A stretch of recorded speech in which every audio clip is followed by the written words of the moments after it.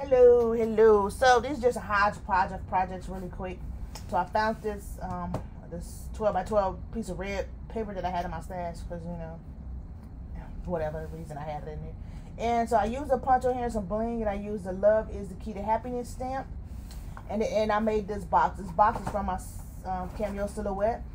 So in here I have sassy stamps. I got them off of Facebook.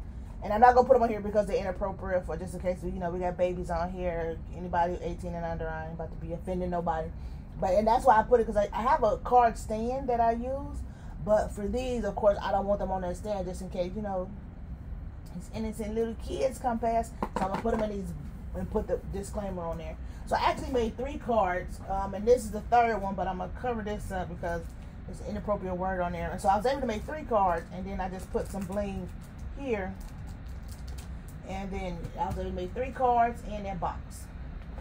And then I'm just keeping the stamps in there until, because I'll be going to put them somewhere else and misplace them. So, like I said, it's a hodgepodge of different projects. So that's that one. And then I tried my hand. I've done this before of the Star book. And so I used this ribbon right here. And this is some black and white ribbon. And then I glued this yellow ribbon on top of it with some fabric tack. And then I used that the fray stuff to put on the edge so it didn't fray. And this is how this looks. And I used some stamps in here. So place photo here, and this is a stamp. And I just left this blank just so you can see the pretty paper. Same here, right there, or right there. Thought I had another one in there. And then it just opens, you know, and there's your star. Hopefully, but that's how it's supposed to go. And it's just I had a 12 by 12 sheet of paper. Now, oh, this is cute. I'm gonna do another one. I have the one that just pretty much was like that same black background, I guess you could say, and it's butterflies. So I'm gonna do another one, and it's gonna be the butterflies. I haven't decided what pattern paper I'm gonna use to match that, but that is this one. So I will be doing another one. Short sleeve. Do that like that. And then this right here, I'm trying to think where I get this tutorial from. Because I be doing stuff and I forget. So this right here, oh, Bella Creations. She's on a Facebook group. She is here on YT. I can't think of her YT name, her YouTube name. But if I can remember, I will link it down below. But I know she's Bella Corrections. She has a, I got these off her Etsy page. And so this is just like a little journal thing. So it's a little, and this is some old paper that I had. I really like it. And I got a lot of it. It's in, I think stationary desk is what I think it's called. So you got a little pocket right here. You got a pocket here. And this is like I made that other, that yellow and black journal a while back, a couple months ago. And I cut everything from my silhouette. This is the same designer, or I guess business. And so then I did this little thing.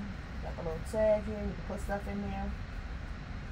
And I just keep it closed with this little thing here.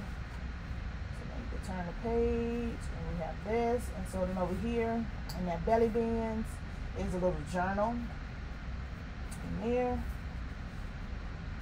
and over here is another pocket. And see, this how it makes it a journal. See, and you could put it, if you wanted to, I put those 2 holes in there. It could be a signature put in here, a signature in the middle right there. I mean, you got to put it thin because you ain't got a lot of room, but another signature can go there, or a folder. And then you turn it, and this also comes, you know, in that file, even though, you know, they got the ones you can buy. You can tuck stuff in there. And then over here is a pocket, a gusseted pocket. So I'm thinking about making myself one because I go to a lot of events and I be having like business cards and I be wanting to keep them. So I think I'm gonna make me one of these.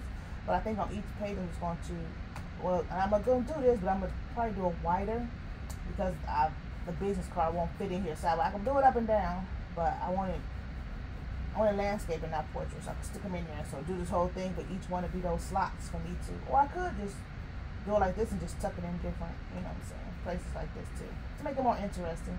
I probably won't do this and make this into another pocket, but I am gonna make me one of these cute little things to put in my thing. So once I get business cards, I want to keep them. I have this one location for them. This got a little magnet on it.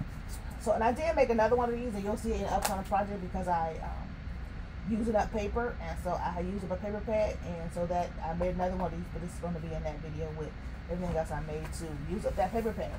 Alright, my crafty peeps, thanks for watching.